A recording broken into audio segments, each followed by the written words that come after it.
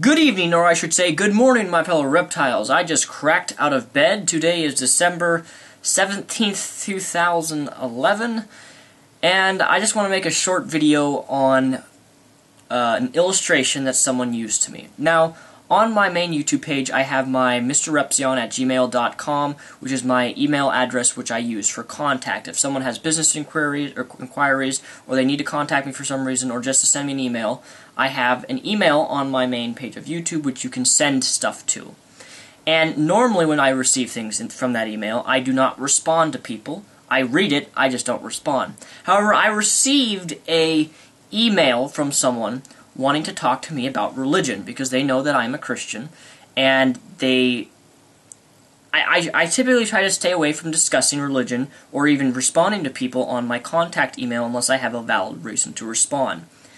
And I wasn't going to respond to this user. However, when I read his email, it kind of struck me he's holding a little bit different view than most people have on religion. And that's kind of what prompted me to respond to him, is because I could see through reading his email, that it's not, most people I've met don't hold this view. But he does, and that's what we're going to be looking at today. So as I was reading this email, nothing really struck out to me until he gave me an illustration of his views on religion. And this is what I'm going to be responding to very briefly and shortly. I don't want to make this a long video. This user also asked to remain anonymous, which is what I'm going to be doing, but however, I'm going to do a screen capture right now of his argument, or I should say illustration. Daniel, think about this illustration I am going to give you about my views on religion. Every religion out there has parts of spiritual truth, but none of us can see the whole truth. This is the illustration. Several blind men were walking along and came upon an elephant that allowed them to touch and feel it. "This creature looks long and flexible, like a snake," said the first blind man, holding the elephant's trunk. "Not at all.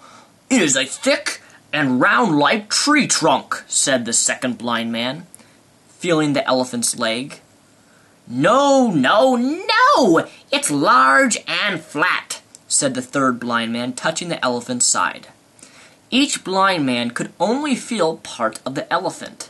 None could envision the entire elephant, same with regarding the spiritual truths of religion. What this guy is arguing here is that every religion, Christianity, Mormonism, whatever, has bits of truth to it. So no religion has all the truth. Even if they claim to know all the truth, they don't have truth. Even if they claim exclusive claims, they don't have all the truth. But each religion has bits and shreds. Mormonism has some truth to it.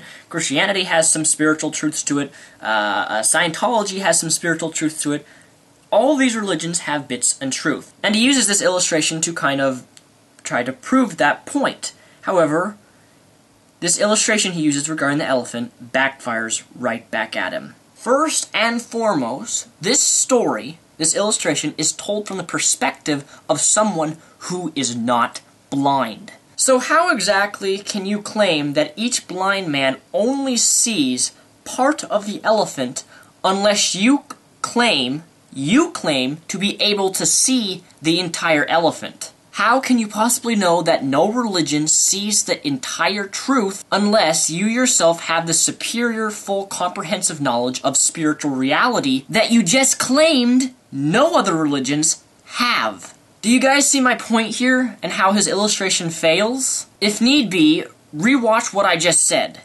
Stop the video, rewind what I just and replay it again so it makes sense. I realize this was a very short response to his illustration, but what I said is quite valid. How can each blind man only see parts of the elephant when you yourself see the entire elephant? How can you possibly know that no religion can see the whole truth unless you yourself have the superior knowledge and comprehensive mind of the complete spiritual reality that you just have claimed that no religions have? And I just repeated myself twice. And I hope you guys get my point here. That was my quick response to his illustration and how I believe that his illustration he uses here backfires, as I certainly don't believe and disagree that each religion contains little bits of parts of spiritual truths. That said, though, I would like to end the video with a very relevant quote to what this video kind of is dealing with here. There is an appearance of humility in the protestation that the truth is much greater than any of us can grasp. But if this is used to invalidate all claims to discern the truth is a fact, an arrogant claim to a kind of knowledge which is superior to all others, we have to ask, what is the absolute vantage ground from which you claim to be able to relativize all the absolute claims these different scriptures make? Leslie Newbigin. So with that said, my fellow reptiles, thank you for watching. I am Mr. Repzion, also known as Daniel Sulzbach, and peace the rep out.